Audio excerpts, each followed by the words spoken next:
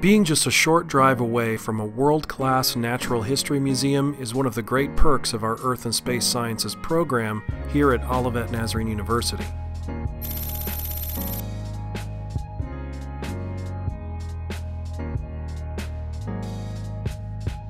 We take students up to Chicago's Field Museum, where we get a behind-the-scenes tour of their incredible meteorite and fossil collections by one of the collection's managers.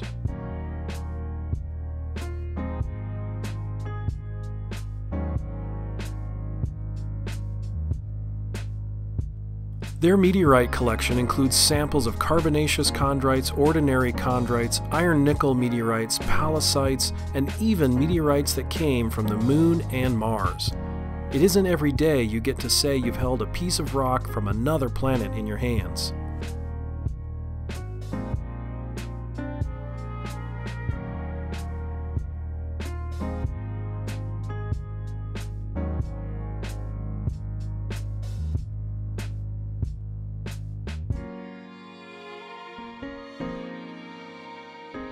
So right now we are headed into the Life Through Time exhibit, which they call Evolving Planet.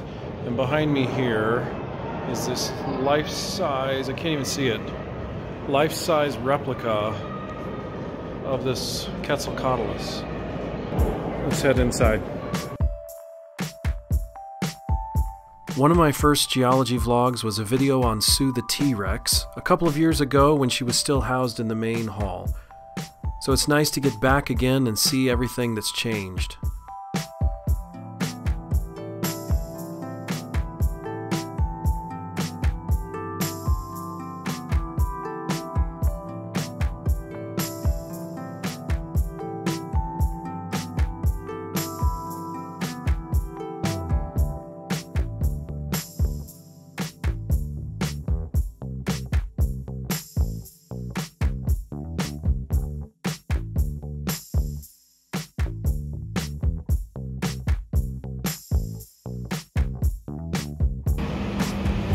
Welcome to Jurassic and Cretaceous Park.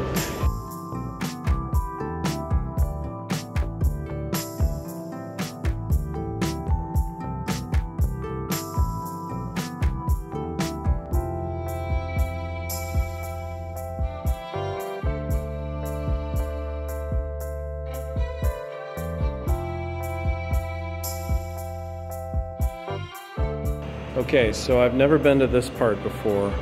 Now we're entering into the new Sue experience, which I'm super pumped about. We're gonna go see Sue in her new digs. Apparently we are in a Cretaceous forest 67 million years ago. Let's check this out. So the schnoz here looks a little deformed. Is this the real skull? This is the real skull. And it's deformed because it was crushed during compaction. So when it was buried and lithified, it was deformed. Yeah, it looks deformed. All right, so here's the real head. They got this funky artistic drawing thing up here, which no feathers on it. Not sure what that's all about, but okay. And Sue is behind this wall here, so we're going there next. Whoa.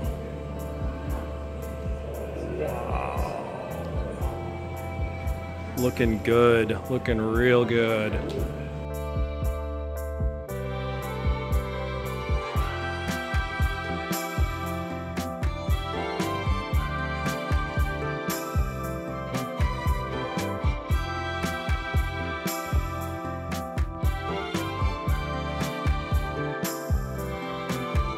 Scientists have photographed, measured, scanned, molded, sliced, drilled, and 3D printed Sue's bones.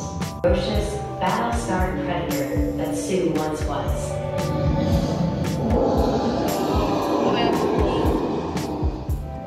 Okay, that was magic. How'd they do that? This is a great exhibit. Really, really fantastic. Over here, right there, right up in there are the broken ribs. You can see they're healed over. So something cracked at least 3 ribs, but that didn't kill her. Pretty awesome. What a massive creature. Got a little display here of the arm which is about the size of mine. Kind of dinky if you're 40 feet long, like she was. He, don't really know whether this was a male or a female. Obviously it was one or the other, but we don't know which it was yet. Up in here you can see the little dinky arms, really tiny things. What's new now is the gastralia are in place. These sort of like extra set of ribs almost. Those are newly attached. Those did not used to be installed when Sue was downstairs. And here on this left lower leg right there, you can still see that part, which is very diseased.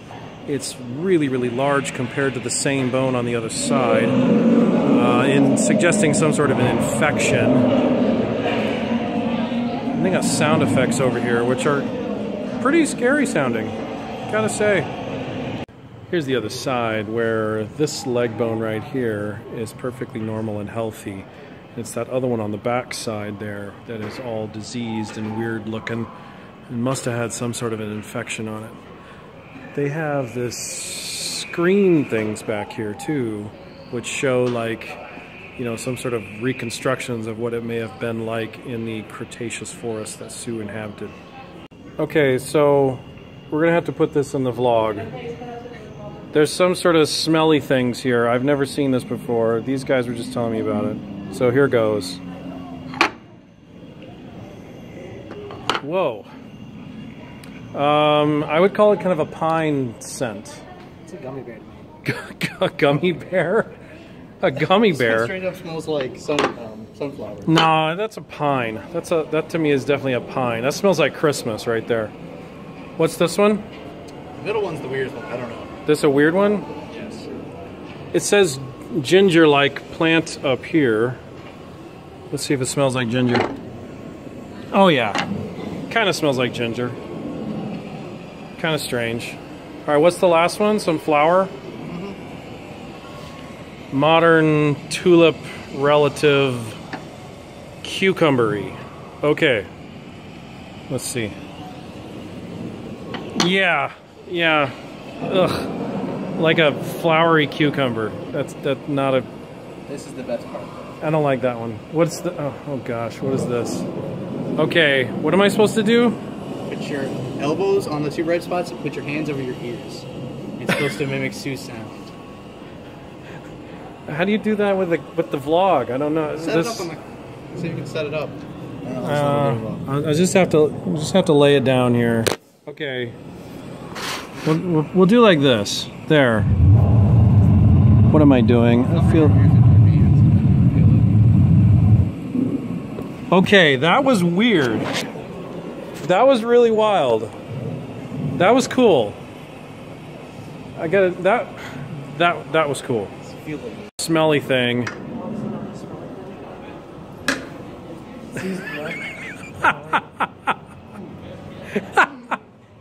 I can already smell it. It's supposed to be the scent of death. Oh, wow. That is really strong. That's bad. That's really bad. Gotta say, really enjoyed that. Nice new digs, Field Museum, for Sue the T-Rex. We're gonna continue on now to the Cenozoic and Cretaceous mass extinction.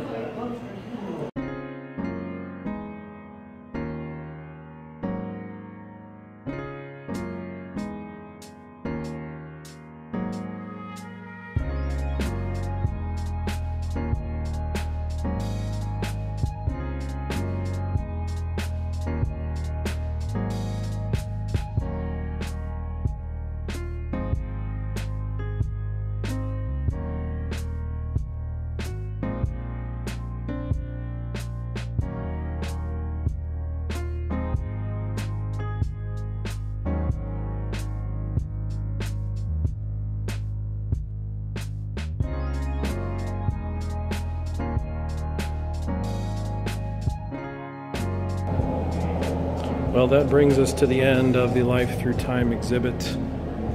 We are exiting that now. Pretty amazing. Always recommended. A+.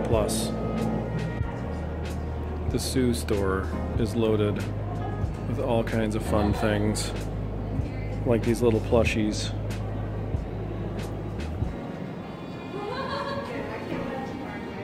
Ammonites,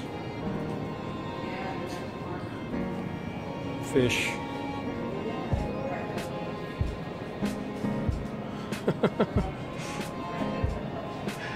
All kinds of little dinosaurs and pterosaurs and more and more and more. And then you got the silly stuff like the sporkosaur. How about this one? The Nachosaurus. I think everybody needs one of those. And the Tacosaurus Rex, also a party favorite.